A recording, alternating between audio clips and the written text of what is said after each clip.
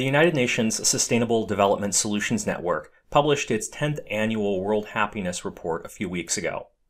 The report uses survey data from about 150 countries around the world to assess national levels of happiness. And while the data contained in the report is interesting in its own right, it's also an interesting attempt to encourage us to think about the nature and purpose of economic development more broadly.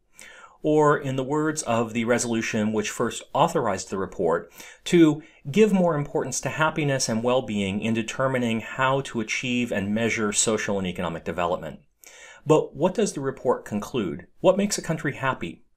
Hey everyone, I'm Noah Zerbe. I'm a professor of global politics at California State Polytechnic University, Humboldt.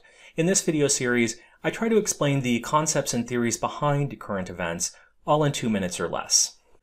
Published annually, the United Nations World Happiness Report ranks about 150 countries around the world on their relative levels of happiness.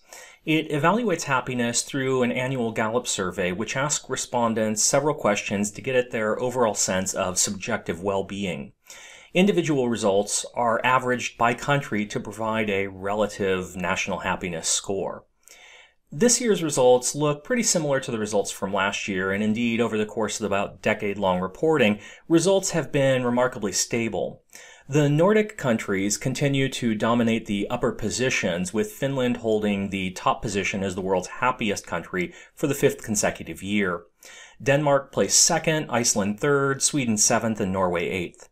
The consistently high rankings of the Nordic countries in the report is usually attributed to a variety of factors, including relatively healthy life expectancies, high GDPs per capita, strong social safety nets, low levels of corruption, and high levels of social trust, as well as generosity and a sense of community. By contrast, countries towards the bottom of the global rankings tend to be characterized by high levels of poverty and inequality, as well as ongoing domestic conflicts and civil war. Afghanistan placed last in the survey at 146th place, and other countries near the bottom of the list include Sierra Leone, Rwanda, Zimbabwe, and Lebanon.